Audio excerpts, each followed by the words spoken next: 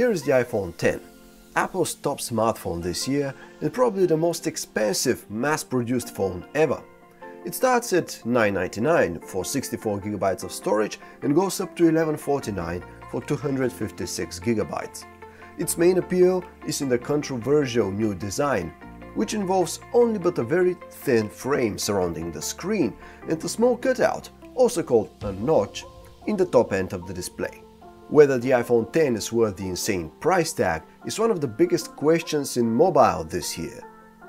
So let's take a close look at the new design.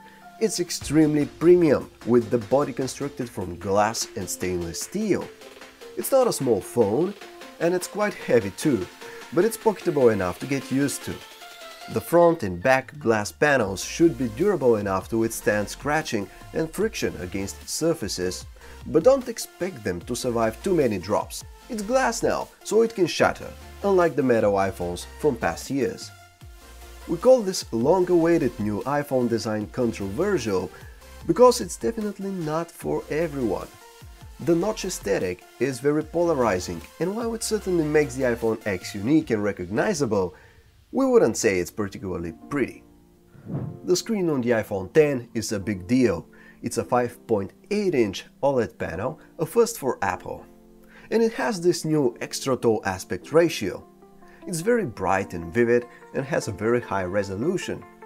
The OLED technology itself allows for greater contrast and less blur when quick movements happen on screen. Overall, it's a great screen, which considerably improves the viewing experience if you're coming from a 4.7-inch iPhone. Compared to an iPhone Plus, the difference isn't that big. In fact, the 5.5-inch display of the iPhone Plus series, with its standard 16:9 aspect ratio, still offers a slightly bigger display area. And then there is the notch. It's always there and you can't hide it. Basically, you need to learn to live with it. After a while, it stops being too much of an annoyance, but it definitely creates a worse experience than just a normal screen.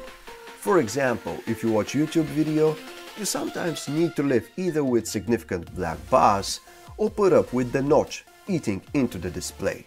We do hope this design flaw is something Apple's looking to address in the future. But why is the notch there in the first place? The answer is Face ID, the new biometric authentication system in iPhone X.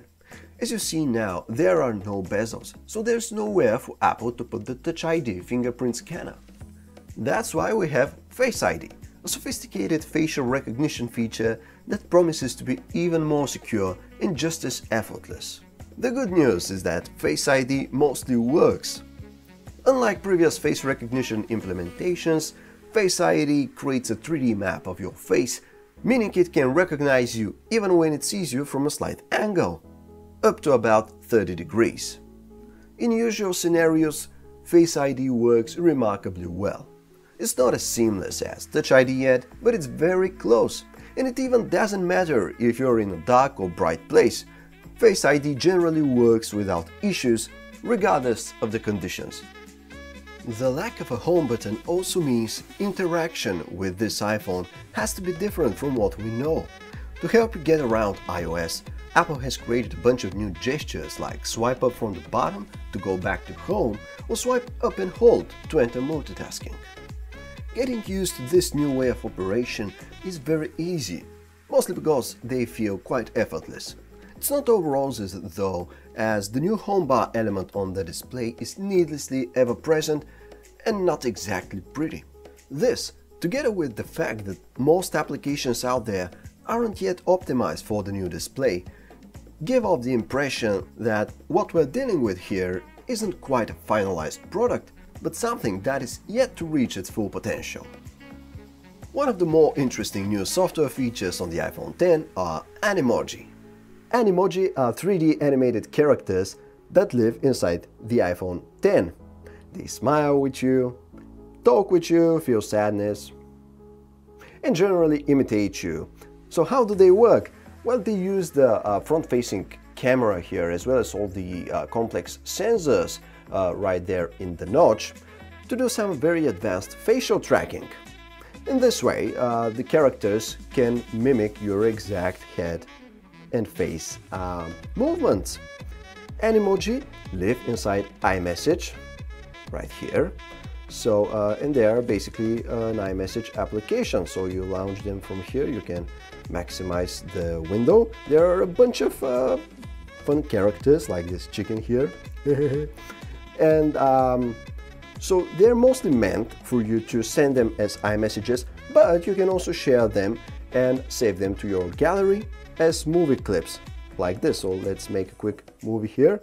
Bam, bam, bam, bam, bam, bam.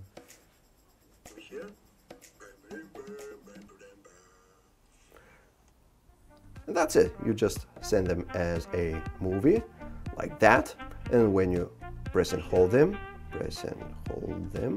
like this, you can share them, and you can also save them to your gallery. So you go in photos, there it is, and obviously from here on you can just do whatever you wish with this Animoji. New iPhones always promised with speed demons, and the iPhone X fully keeps that promise. With a new 6-core A11 Bionic chipset and an in-house produced GPU, actual performance in iOS 11 is superb. There's barely a hitch as you breeze around the OS. And if you like to play games on your smartphone, you'll be delighted just how smooth and fine everything moves. There's still the problem that most apps and games aren't yet optimized for the big screen, sadly, so chances are you won't be able to fully immerse yourself and enjoy the superb performance. But once developers get this done, then your games will both run and look incredible.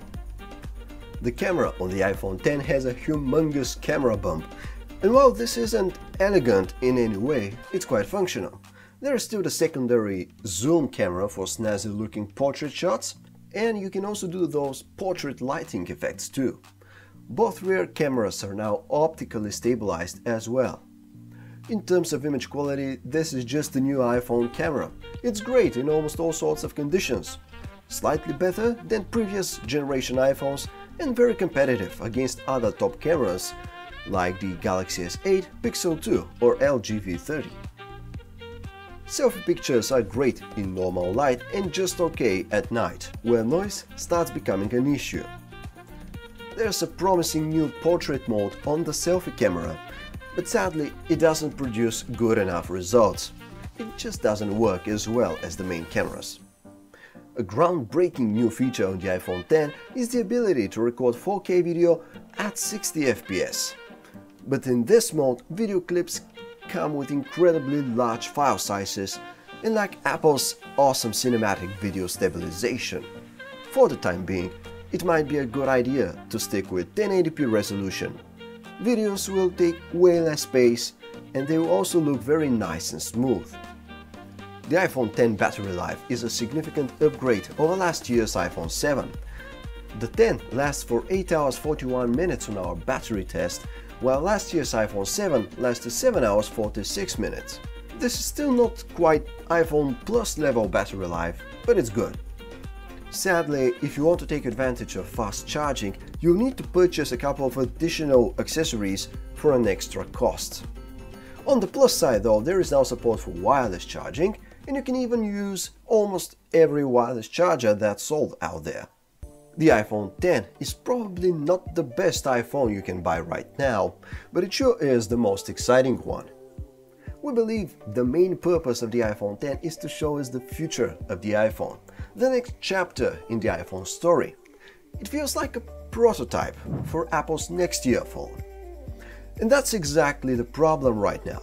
The iPhone X is a work in progress, and even though it comes at such a high price, we wouldn't say it quite fits into the whole "it just works" theme of previous iPhones. The iPhone X is an amazing phone, but also a bit of a bumpy ride. If you're willing to live with the compromises of being an early adopter, well, there's nothing stopping you from getting this phone and enjoying it, aside from those $1,000, of course. Thank you for watching PhoneArena's Apple iPhone X video review. For more, just check us out at PhoneArena.com.